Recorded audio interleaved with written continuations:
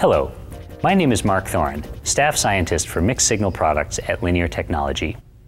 I'm going to show you the latest addition to Linear's line of voltage output digital to analog converters, the LTC2668. General-purpose DACs address a wide range of applications, including instrumentation, industrial controls, and setting voltages and currents in all manner of analog circuits. Linear's lineup includes resolutions and channel counts from 8-bit singles to 16-bit octals, but what if you need a plethora of DACs? The LTC2668 is a revolutionary product featuring 16 16-bit DACs in a very tiny 6x6mm 40-pin QFN package with a rich set of features. Each output can be set independently to one of 5 ranges: 0 to 5 volts, 0 to 10 volts, 2.5 volt bipolar, 5 volt bipolar, and 10 volt bipolar, all derived from a single 2.5 volt reference. The range for each output can be set independently through the SPI interface when the 3 MSPAN pins are configured for SoftSpan. The MSPAN pins can also set all DACs to a single range, reducing software overhead for applications requiring only a single range on all DACs. A good DAC needs a good reference, and that's built in too. The LTC2668's internal 2.5 volt reference has a guaranteed accuracy of 0.2% and a guaranteed temperature coefficient of 10 parts per million per degree Celsius. The reference can be shared with other circuits when appropriately buffered. The reference pin can also be configured as an input when an external reference is preferred. A 12-bit version is available if 16-bit resolution is not required. The supply voltages are flexible. If all DACs are set to the unipolar 5-volt range, then only a single 5-volt supply is required. A single 12-volt supply will support the unipolar 5-volt and 10-volt spans, and a 15-volt bipolar supply allows the use of all output spans. The digital interface has its own supply pin, allowing a direct interface to modern FPGAs with 1.8-volt logic levels, 5-volt microcontrollers, or anywhere in between, without level-shifting circuitry. The output amplifiers can source and sink 10 milliamps and can tolerate capacitive loads of up to 1,000 picofarads, eliminating the need for external buffers in most cases. The monitor multiplexer allows any single channel to be measured at the mux pin. This function would normally require a large external high-voltage multiplexer, but it's built right into the LTC2668. This can be used for channel-by-channel calibration or to detect excessive loading by external circuits. Another useful feature is the toggle function. Each DAC has 2 data registers that can be written independently. Once written, all DAC outputs can be set to either register through a single SPI command or by the toggle pin. Now it's time for some demonstrations.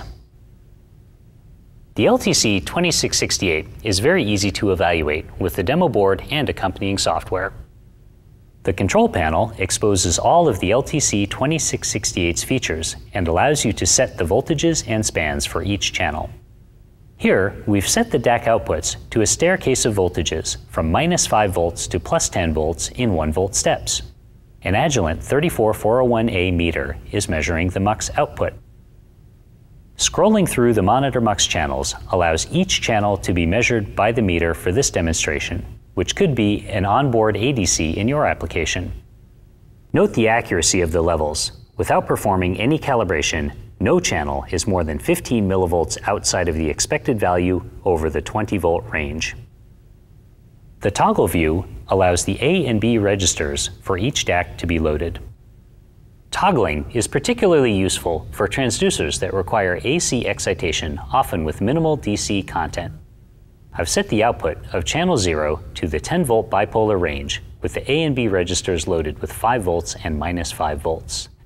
Toggling on this channel is enabled, and I'm feeding a 1 kHz square wave to the toggle pin. With the meter set to measure DC voltage, you can see that the DC content of the signal is extremely small. Switching to AC measures the RMS value of the DAC output, an accurate 5 volts. Another use for toggling is to add dither to a signal that is controlling a mechanical actuator such as a valve. Dither keeps the actuator moving back and forth by a small amount, overcoming static friction and reducing deadband. Let's see how we can use the toggle feature to implement dither. Channel 1 is set to send a 5-volt average signal to an actuator with 1-volt peak-to-peak dither. This is done by setting the A and B registers to the desired average value plus and minus 500 millivolts respectively. Once again, the meter responds to the average DC value, an accurate 5 volts. The toggle function greatly simplifies both of these applications, which would normally require constant updates over the SPI bus. The fun doesn't stop here. We're using the recently released Linduino, which is Linear Technology's Arduino-compatible development board, as the bridge between the demo software and the LTC 2668 demo board. At the moment, it's running the default firmware that allows it to work with any of our quick eval demo boards and accompanying demo software.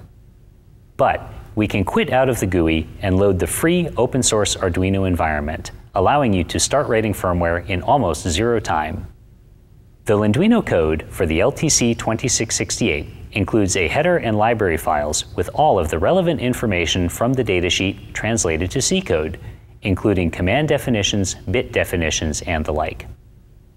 There are functions that actually do the work of communicating with the LTC 2668, demonstrating proper control of the SPI bus. There are also utility functions that translate voltages to DAC code values and vice versa. Finally, the top-level demonstration program lets you test out the library functions with a simple terminal interface. Once you get a feel for the library, you can move on to your own firmware. The LTC 2668 packs 16 DACs, an accurate reference, and lots of extra features into a tiny 6x6mm package. The demo board and software will allow you to easily test it in your own applications, and the Linduino code will give you a head start on firmware development. For more information on the LTC 2668, visit linear.com. Thank you.